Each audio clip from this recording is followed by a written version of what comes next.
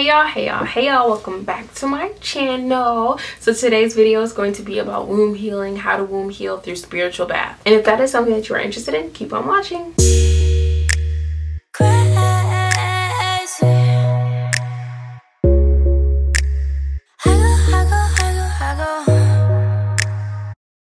First, starting off, I am going to talk a little bit about pregnancy, or I'm going to refer to pregnancy a little bit in this video, and that is something that I have not firsthand experienced, so I'm not like 100% knowledgeable on how everything goes on that. I have done a lot of research on it, but if I say point blank period, if I say anything that's wrong about pregnancy or birth or the after effects or anything like that, or anything that you think that is wrong that's not just your opinion, comment that down below. Let me know. Don't let me just say some wrong shit up here, okay? Thank you. So that being said, let's get right into this video. So I'm talking about womb healing, and first things first, what is the womb?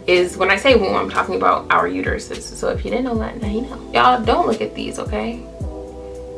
These clearly ain't got no respect for me, and they were supposed to be straight. Don't worry about it. So anyway, when I'm saying the womb, I'm talking about your uterus. I'm talking about your creation center. What I mean by creation center is this is where women create. This is where creation for a woman comes from.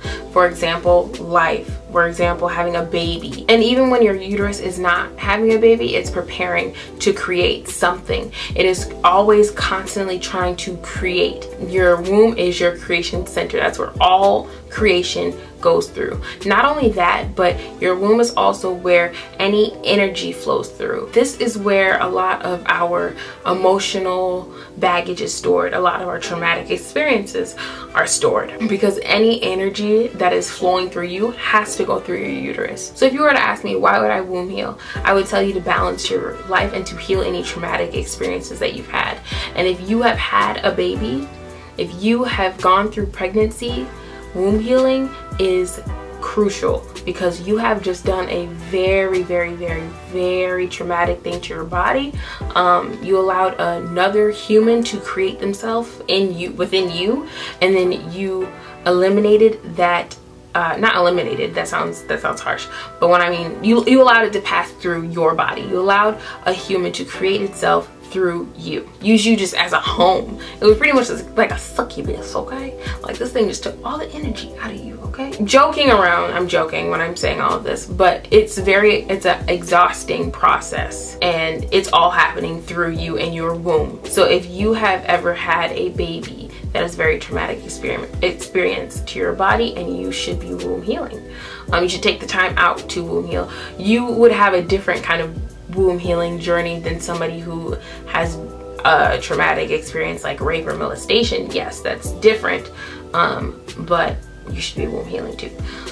Automatic, you should be womb healing. Another reason why you should be womb healing is if you have heavy periods, if you have irregular periods, if you have fibroids, PCOS, if you have depression, anxiety, pretty much if you're just a mess. And then just all around in general, we should as women be honoring our womb, because that is our creation space. That is where we create. So if you are having lack of productivity, if you are having a lack of creativity, if you're having, I don't know why I say creativity like that, anyway, if you're having a lot of unfinished projects, if you're not following through, if you're procrastinating, you should be womb healing. Pretty much if you have a womb, you need to be womb healing, okay? So all of that being said, this is how I have been womb healing through spiritual baths.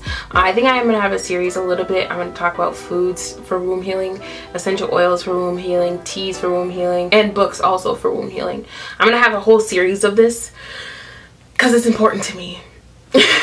And I want everybody to know. So this is how I take my spiritual bath. If you don't have every single last ingredient that I used in my spiritual bath, it's okay to work your way up to these things, as long as you are pretty much just taking time out for yourself to cater to your womb and cater to your womanhood and cater to just you and relaxation and tending to your mind and your body and trying to balance those. You don't have to have every single last thing that I have, because I buy a lot of stuff because I got issues and I need to heal that too. So what I do, I start by cleaning, super duper cleaning, like heavy, you know, that heavy spring clean. You gotta bleach, like you need to clean your bathroom. I'm not talking about like a quick little pickup. I need everything clean, the floors, the sink, the toilet, the everything, the walls, everything. That's pretty much just to get all of the energetic dirt out of there, because you know when you just feel like, for example, nobody wants to walk by a garbage can barefoot because that just feels gross, and you don't want to feel like that when you're walking to your bathroom and you're about to take a bath and you're about to submerge your entire body in this bath water. Okay, you want to feel clean, like super clean. So that is the first step, clean your bathroom like crazy. Second thing, take Palo Santo. I know a lot of people say take sage, but I like to do that for my just regular spiritual bathrooms when I'm more focusing on chakras all the way throughout my body. I like to do a full sage, but when I'm focusing on my womb, I like to take my Palo Santo because that is a sweeter wood, and then it's not going to eliminate every energy in there, so it's going to only eliminate the negative ones, or negative energies, or the negative ions in your body, or not in your body, in your space, sorry. And it's going to leave the sweeter energies in your space, and you are womb healing, so you'd want to leave the sweeter energies in your body, or why do I keep on saying in your body, in your space. So when you light the Palo Santo, you let it burn, and you're using the smoke to cleanse your area, and that's called smudging. So I smudge my tub, I smudge the toilet. I don't full on dip it in there, but you know what I mean, like you just kind of wave it around and you let the smoke hit your toilet. I smudge the sink, I smudge the entire room. I also leave the windows open so then energies can, the bad negative energies can flow out of my space, because get the hell up out of here, because I ain't got time for you, sis. I ain't got time for you. Leave them sweet energies, that negative stuff, get the hell up out of here, okay? Get the hell up out of here. So I smudge my entire bathroom, and then I let all that smoke leave. So then I'll start to run my bath water, and then pull out my Epsom salt. I think mine is scented citrus, and then I'll pour that all in my bath. I'll make sure the water is hot when I very first start, so then my salts can dissolve in there quickly. That in my bath, and then I'll bring out my herbs, such as what you can use is peppermint, lavender, chamomile.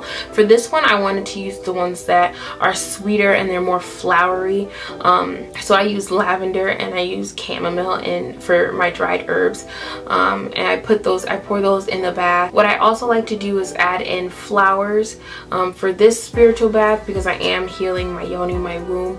I wanted to add in rose and sunflowers because those are very feminine, so I put those in my bath, and those really just bring out the feminine in me, so then I can really connect with my womb, because obviously, like I said before, what makes you a woman is your womb. So if you are really connecting with your womanhood, then those two just match, okay? Pretty much, that's what I'm saying. You can add in any kind of oil in here. I did not add any oil, but if you want to, I recommend adding in frankincense essential oil to your bath. And then as that's in there, I'll start to light my candles. I believe in this one I used a red candle, and I also used a green candle. I should have used my pink candle that I have, and it's got a pink bottom. Shameless plug, if you want to buy this from me, you totally can. It's got a pink bottom, it's really cute. But I would use something like this. I don't know why I didn't, but this one does represent love, fertility, and compassion, and it goes along with the rose quartz. Speaking of rose quartz, I do use crystals during this. If you see on the side of my bath, I did add my pyramid. That is my full chakra pyramid, because I do like to activate Kundalini when I'm trying to do my spiritual womb baths. I also like to add in my rose quartz pyramid. I have some other rose quartz, like the actual raw crystal. You can use that, you don't have to have pyramids, but this was just simple for me to put down. And then also I like to add in my black tourmaline to repel any negative energy that may enter, that may flow through my mind, into my body, anything like that. So those are the three crystals that I like to set along my thing. You can add in whichever ones that you desire, the ones that you think that you need, but I definitely say incorporate rose quartz for a fact, period.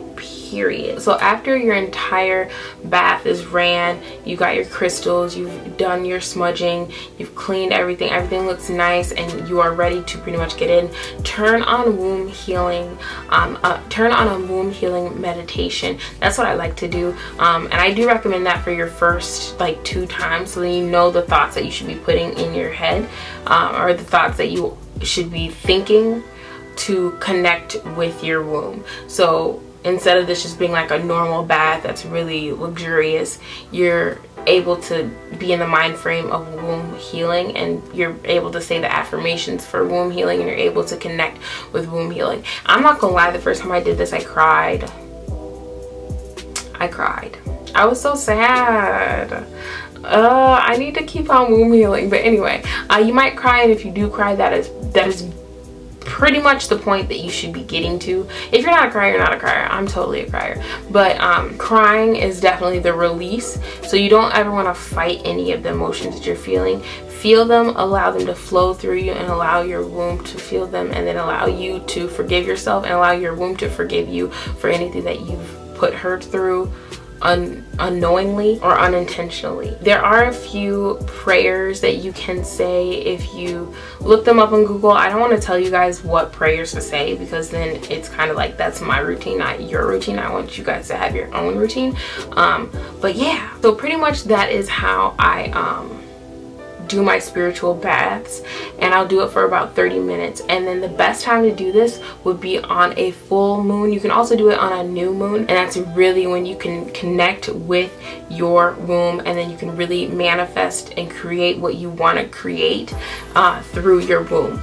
So those are the 2 best times, new moon and full moon. So yes, that would be the first step that I would say to womb healing. That would be the first thing that I would do, and just listening to your womb, listening to what it's telling you. Does it hurt? Does it ache? What's happening with your moon time? Listening to all those things and really thinking back on what your womb has been trying to tell you. I think that's all that I want to say about this spiritual bath.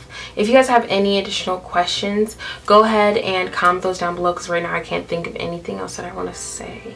But I am going to be talking about foods in the next thing, because foods play a huge part. Like, that is the milk and honey of womb healing, is the foods that you are feeding your body. Oh my gosh. And that's really how you heal your body and your womb, like to the fullest extent. So my next video on womb healing will be telling you the foods that you should be eating to heal your womb, and I'll really be getting into the more medical things like fibroids and PCOS and things like that. Spiritual baths are for beginners. I mean, they're for everybody, but it's a really good place to start. And it's also if you have more emotional baggage than actual physical baggage. Yeah, so spiritual baths are a really good place for everybody to start, but it's the bread and honey for the emotional side of women. Does that make sense? Am I making sense? I hope that makes sense. Yeah, so that's all I have for this video. Stay tuned for the next one, and bye guys.